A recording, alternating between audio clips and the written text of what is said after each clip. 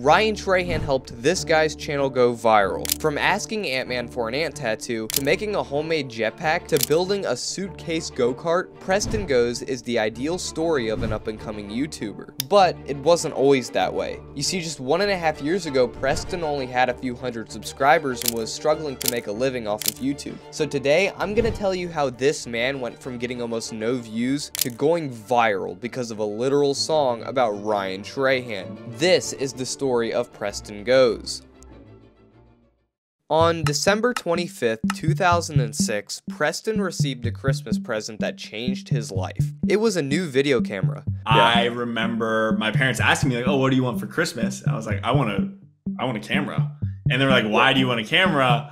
And I was like, because I want to upload videos to this website called YouTube. And then they asked, what is YouTube? It was a brand new platform at the time, but all Preston wanted to do was make videos and upload them to YouTube. Preston filmed everything from the beginning of high school all the way through college. I was kind of like the guy in the friend group who was always like with the camera making videos. I feel like we all have that friend. It seemed like he had found his passion. This passion eventually got him a job to film drone footage for people, and that branched out to other film-based jobs. He'd also became friends with another person on Instagram that had a similar job as he did. His name was Eric Decker. You see, Eric made an Instagram post talking about how he was hired and had backstage passes to film at a concert, and how he was going to meet this well-respected videographer named Roy Kramer. Preston was a big fan of Roy's work, so he sent Eric a DM asking him if he could come along and help with video production.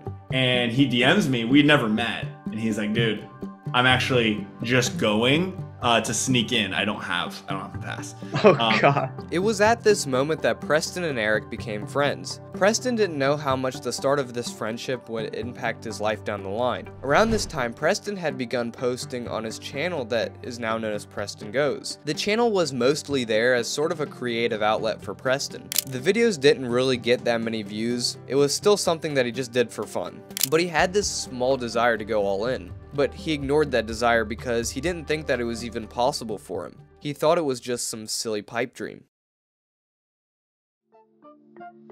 2019 rolls around and Preston was living in a house with a bunch of his friends, including Eric Decker. It was a pretty normal life. Both Preston and Eric had different film-based jobs. Then one day Eric came to Preston telling him that he thinks that he's going to go all in on YouTube. And eventually he was like, dude, I think I'm gonna try to do YouTube. And I was like, what? Like, are you gonna be like David Dobrik? Like, what do you mean? Preston thought it was a joke at first, but then Eric started uploading on a channel called Eric, one video after the next. Then by 2020, Eric absolutely exploded and became one of the most successful YouTubers of all time. While all of this was going on, Preston was in the background witnessing all of it. He'd gotten to see up close and personal what the job of being a YouTuber actually looked like. He was able to see that it was actually possible and that becoming a YouTuber could actually be done. At this time, Eric and Preston's lives had changed a ton. Both of them had moved to LA and Preston just got married, so he moved in with his wife, while Eric was grinding weekly videos and living with his editor. One day, Preston came to his wife Katie and told her about his desires to do YouTube full time, but also how he didn't know how they were going to stay financially afloat if he was actually going to try this. My wife is the best. She like believes in me more than myself. And when I told her about, hey, like, I think I want to do the YouTube thing, she's like, you gotta do it. Katie told him to not worry about it and that she would get a job to support them both if he was going to try to pursue YouTube. So on the 22nd of May, 2022, Preston posted a video on his channel with only 600 subscribers, publicly stating that he's going 100% all in on YouTube. He also set a subscriber goal for himself, 100,000 subscribers before his 30th birthday, giving him 7 months to achieve his goal. The way he planned to achieve this goal was by posting 30 quality videos before his birthday. And although 30 was a lot, he had countless hours of experience making videos from previous jobs. But 100k subscribers is still a milestone that very few people actually get to, so he needed to get to grinding. The first video that Preston posted was a video of him staying overnight inside the world's largest tree. He worked super hard on the video, and it didn't even do that good. So he made another video titled, "I faked my proposal to girlfriend in a stadium." That video turned out the same way, only a few views. Preston Preston grinded out a few more videos, but they were all performing the same way. He was already 9 videos in and had barely gained any traction. He began feeling insane, because the definition of insanity is doing the same thing again and again and expecting a different result. So he needed to try something different. Preston began coming up with ideas for his next video. He wanted to make a video that would actually grow his audience, so he began posting YouTube Shorts. And the reason was because not only were they 10 times easier to make, but they also got 10 times the views. Preston knew this because he had posted a few shorts on his channel a little while back and realized that the views were so much higher. The idea was to grow on shorts, then bring that audience over to long form, since long form views pay much more money than shorts views do. So he posted a short titled, "I Cracked an Egg Underwater." The short performed way better than any of the long form videos he posted on the channel so far, but it wasn't nearly enough to get him that large of an audience. So he posted another short a few days later titled, "I Own a Tesla Cybertruck." This video right off the bat started gaining much more views than any other video he had posted on the channel. It started gaining thousands of views, then hundreds of thousands, then millions. The video eventually went on to get 39 million views. The video pushed Preston's channel from around 1,000 subscribers to well over 200K. He had actually achieved his goal of hitting 100,000 subscribers before his 30th birthday.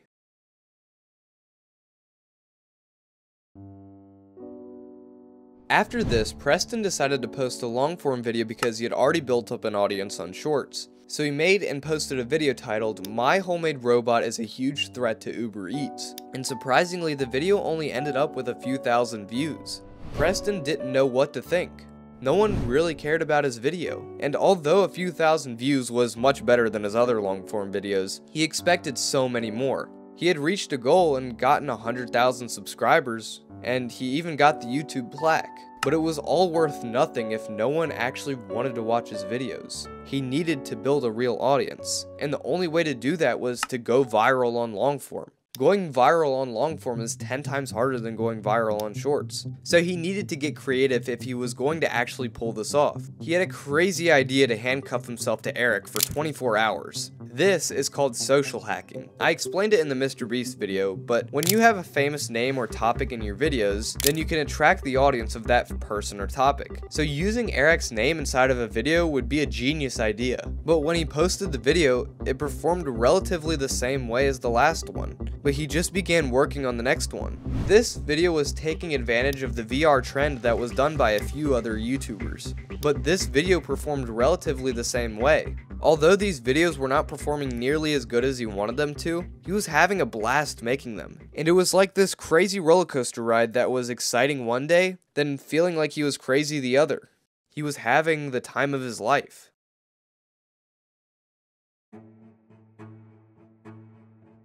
For Preston's next video, he thought of this crazy idea. You see, Ant-Man Quantumania was premiering within the next 14 days. So Preston thought it would be a good idea for Ant-Man, aka Paul Rudd, to give him a tattoo promoting the movie. This was a banger idea. But there was only one problem. How was some random YouTuber gonna get in contact with one of the biggest actors on the planet? The answer was simple. Preston, Katie, and Preston's friend Daniel were gonna post funny reels asking Paul Rudd to give Preston an ant tattoo. They were planning to post one reel a day, hoping that one of them would pop off and get a few million views. So with the plan set, they began posting reels. On the first day, they didn't gain that many views, but a few days in, they started gaining some traction. But sadly, Paul Rudd wasn't aware of what was going on because he didn't have any social media. So they started directing attention to another actor in the Ant-Man movie, Catherine Newton. She was the person who played Ant-Man's daughter in the movie. She was also on social media. So Preston made a reel giving a proposition to Catherine, but she wasn't responding to any of the reels. They didn't really know if they were wasting their time at this point or if they were actually onto something. All hope seemed lost, until Preston was sent a DM from an anonymous source telling him that he would give him tickets to access the red carpet. This was crazy because if he were to get his hands on these tickets, there would be a chance that he would actually get to talk to Paul Rudd in person. This was a once-in-a-lifetime opportunity, so they needed to make it count.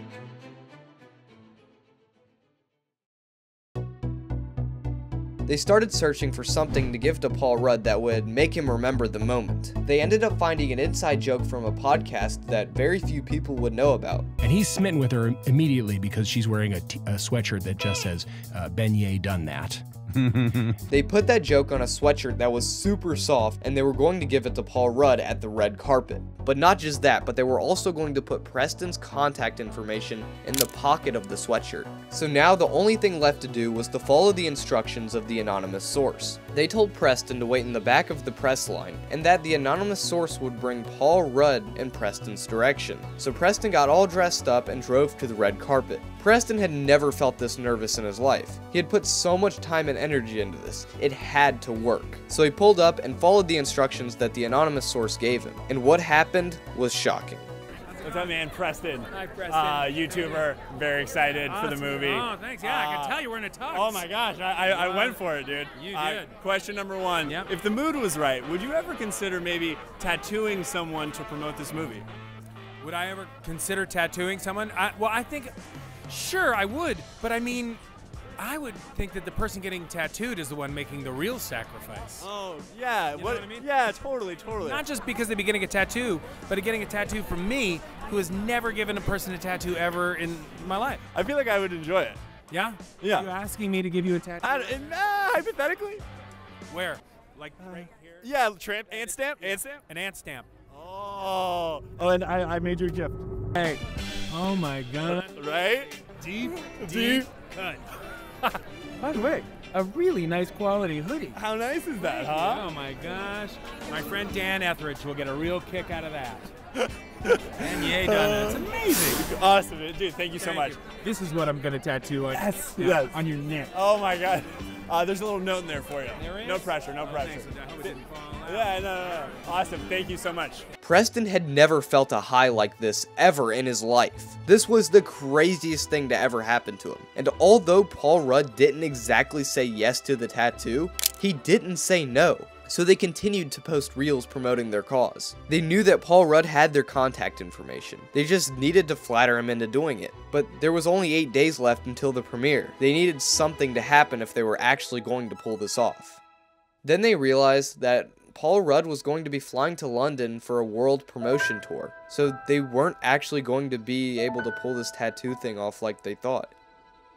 Which is what a bunch of losers would say, because they bought 2 tickets to London. This was scary because money was already kinda tight, so after they purchased these tickets, there was no turning back. Either they achieved their goal or failed miserably. They flew to London and stayed with a few college friends while they were down there. The plan was simple. All they wanted to do was to get in front of Paul Rudd on the red carpet one more time. And to make the scenario even more crazy, they were going to bring a tattoo gun with them. But there was only one question. How were they going to get onto the red carpet? They didn't even have any tickets this time. So they took a picture of one of the security guards' passes and printed out their own versions. They were so close. All they needed to do was get in contact with him one more time and receive the ant tattoo.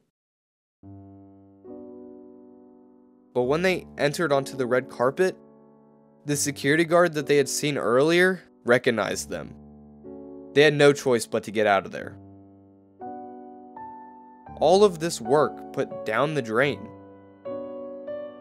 They were so close, yet so far.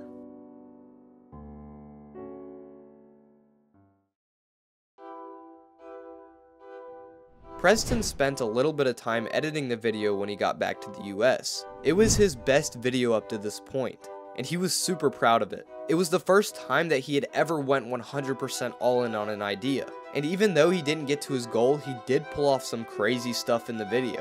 When he posted the video, it performed relatively the same way as all the others, getting only a few thousand views. Although it was the best video he had ever posted, it wasn't even good enough to perform better than the Uber Eats video. There was no time to feel sad though. He had just hit his 1-year anniversary on YouTube, so Preston made a video talking about everything that happened. Preston knew that he couldn't keep doing YouTube if he stayed on this trajectory. He really needed a viral video. So he got to grinding, creating a new video titled, "My Homemade Jetpack Shouldn't Work So Well." Then right after that, he made another video titled, "I Built Swiss Army Crocs." Both of these videos really didn't do that well, but little did Preston know the next video that he would post would change the trajectory of his life forever. Preston was at his friend Tyler's house. Yes, the Tyler that's in all the Eric videos and has almost 2 million subscribers. Preston was running video ideas past Tyler and a few other friends. Nothing really caught their attention until the last one. There's all of my friends around, and then I'm like, okay, and then the 12th idea, like make a song about like Ryan Trahan. Tyler thought this was a banger idea because not only did Tyler have a video on his channel surprising Ryan Trahan with over 1 million views, but Ryan was doing another Penny series within a couple of days. So if he was ever to do this video, now would be the time. Go. You have to go now. Start doing it because he's gonna start his series in like a few days. Preston had a sample of the song, but if he was going to send it to Ryan, he wanted the song to be a lot better, so he immediately began grinding. The end goal was to have Ryan use the song for the outro of the finale of the Penny series. Preston, Katie, and Daniel wrote some lyrics for the song and thought they were fire. Then Preston recorded them.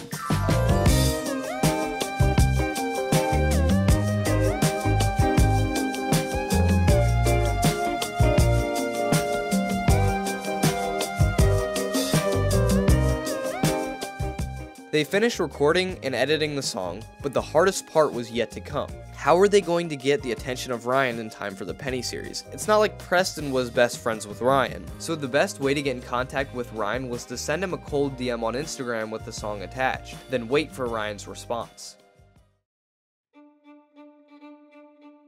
The next morning, they had no response from Ryan. That was expected by them because the chances of someone with millions of followers seeing a cold DM was little to none. So they had a backup plan. You see, the version of the song that they sent to Ryan was about 20 seconds long. So they were going to create a full-length version of the song and make a music video to go along with it. They purchased a mannequin and dressed him up to look like Ryan Trahan, then filmed the music video. One penny, one dream, 3 dudes, 1 team, Penny series. Preston sat down and began editing the music video, when the craziest thing happened. Ryan saw Preston's DM, and he responded. Oh, he responded. I saw it. He responded. Oh my gosh, I'm nervous. Oh.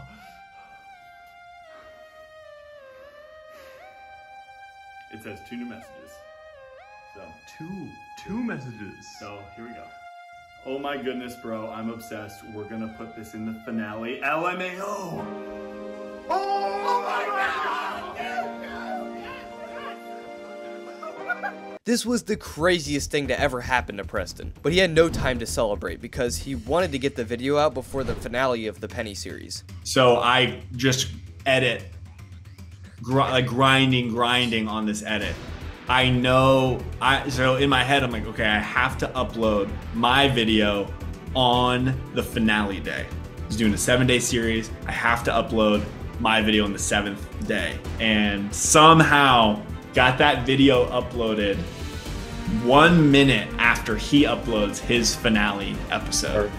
Yeah. And I'm like, all right, we'll see.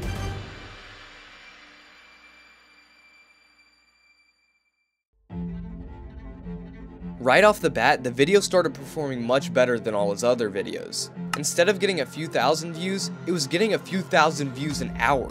This was the best performing video that he had ever had, and it didn't stop. It kept going, and within a few days it hit 1 million views. The music video was also performing super well, because Ryan Trahan posted it on his community tab. This was the success that he had been striving for ever since he began YouTube 1.5 years ago. You see, this wasn't the only video that blew up on his channel, because this video ended up pushing people to go watch the jetpack video. So that video ended up taking off as well and getting over 4 million views. This Ryan Trahan video will always be known as the video that ended up kickstarting Preston's career as a YouTuber. Subscribe to this man right now, everyone. Everyone watching, subscribe to him right now. Do that, please. Yeah. One penny, one dream, 3